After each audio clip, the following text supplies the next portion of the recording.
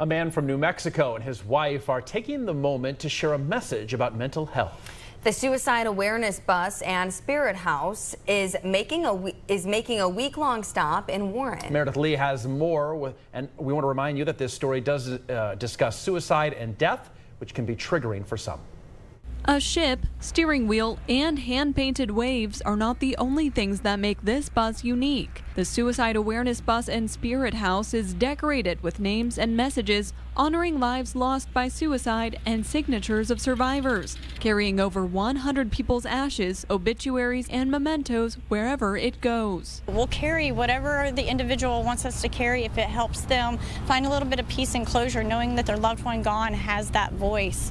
Kelly and her husband Corey Riches, the couple behind the steering wheel on this initiative, have been traveling across the country for years, providing a listening ear and creative outlet for those processing grief. Suicide hit really close to home for both my husband and myself.